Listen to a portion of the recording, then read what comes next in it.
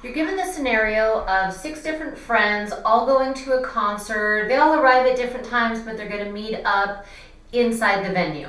And you're trying to figure out how far to the end to getting into the concert are each of them. Where are they placed in line? And if you look at this, nothing has the same denominator.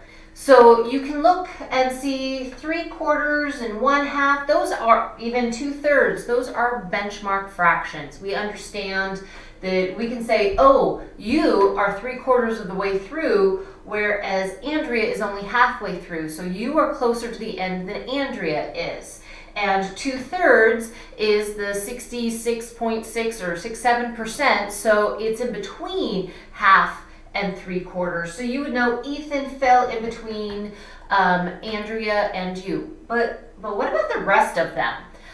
You could do some practical understanding. Oh, 4/5 is close to a whole, 7/8 is close to a whole. So these guys are going to be closer to the end. Whereas Drake, he is 3/7. Well, half of 7 is 3.5. And 3 is less than that. So Drake is less than half of the way through.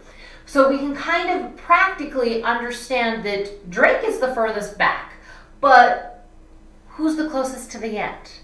And how do we prove it? So we do have the option of creating equivalent fractions, where each of these fractions has the same denominator, and then compare your numerators. But when you're working with a 5 and an 8 and a 7 and a 3, there's nothing that really jumps out as an easy lowest common denominator. So since that might not be the most practical option, unless you're trying to maybe figure out just a couple of them, how do we make sure that we know each one of these fractions real tangible value, or at least a calculable value, so that we can say definitively, oh, this is the smallest, this is the next biggest, and this, and this, and this, without having to do all of the work of equivalent fractions? Well, that's where a calculator comes into play.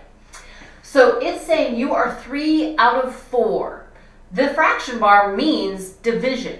So if you took and put 3 in, hit division, and by 4, you would get the decimal value of 0.75. Okay? That is how much of a whole of 100% 3/4 is. Then for 1/2, well, 1 divided by 2 is 0.5. 4 divided by 5, 4 is 8/10 of 5, so 0.8. So I know that Bart is just a little bit above you. Then with Camden, I'll need a calculator for that. That's I should have had that one ready to go. Oh, there we go. 7 divided by 8 is 0.875.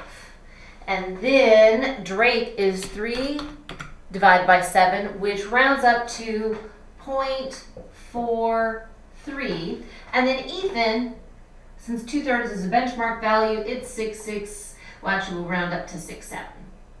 Okay, so now I have a concrete value that is easier for me to compare, so that I can take these and put them in order from least to greatest for the question that asks, put these different people in line on the number line. So the person who is the furthest away from the end is Drake, because he is only 43% of the way there, because these are easy to convert to percentages. So my answer would be, he's furthest away, he's got the smallest value at 0.43. And so our order would be Drake is in line, and then Andrea is ahead of them, and then we have Ethan, you, Bart, and Camden. Okay, so Camden we know is getting there because he's the closest to 100% at 0.875, or even rounding it to 0.88. So the converting a fraction into its decimal value is a really good way of being able to compare fractions and being able to say definitively, hey, here's proof that this fraction is greater than that fraction.